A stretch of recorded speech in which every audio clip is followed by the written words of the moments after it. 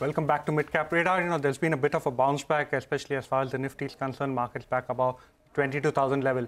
But one stock that we're discussing today is Tata Technologies. Remember, the IPO price for this particular company was 500 rupees a share.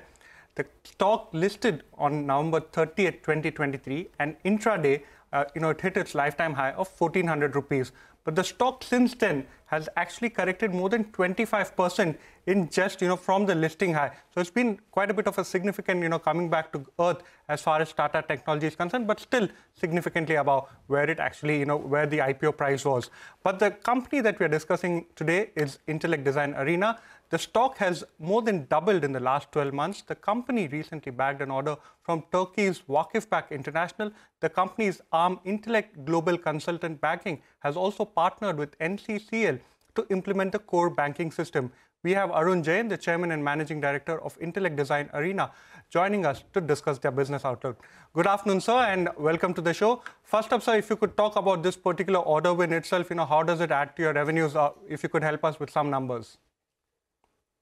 Yeah, so I think all of you know the core banking is the biggest space in a product business where there are 10 players from Temenos and Thought Machine are the two key players. Vakıfbank is a bank from Turkey who has chosen our technology.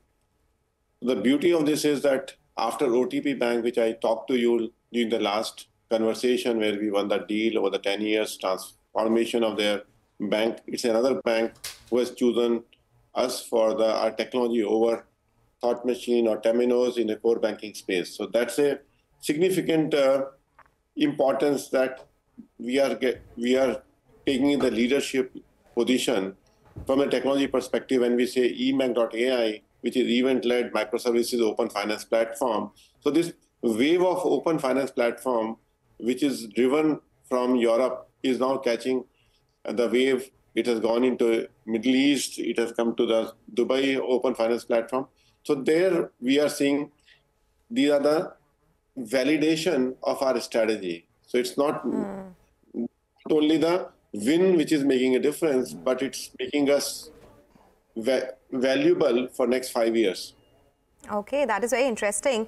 Mr. Jain, in that case, since you're saying it's a big opportunity, can you give us a size of the deal, or can you give us a size of how big this opportunity could be? Are you seeing multiple deal wins in this particular space itself? And is it margin accretive, this particular project that has come by?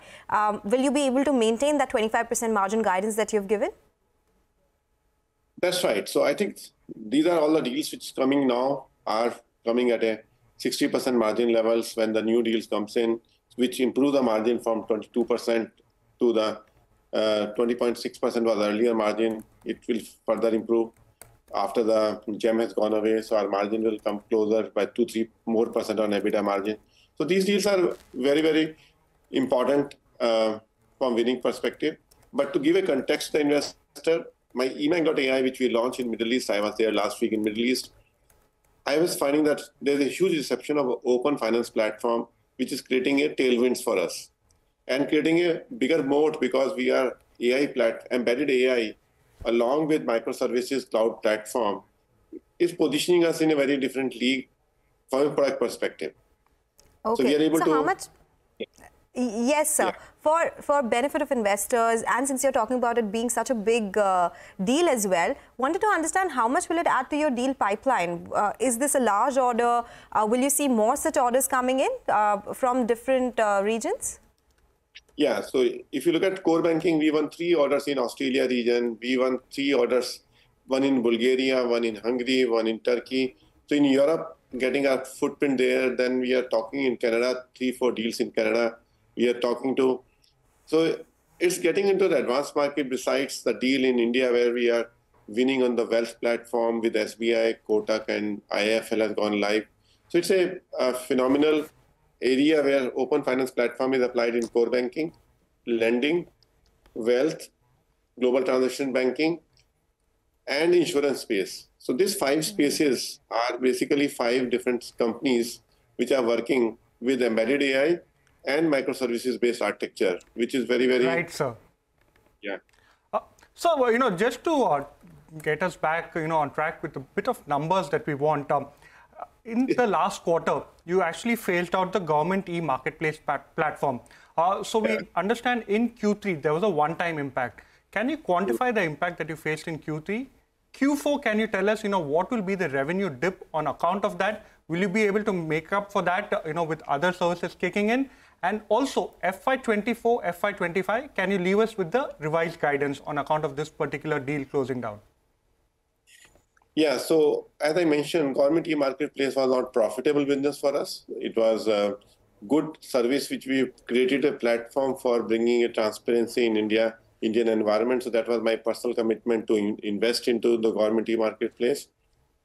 But on revenue side, on top line perspective, obviously we lost close to $6.5 million from last quarter to this quarter.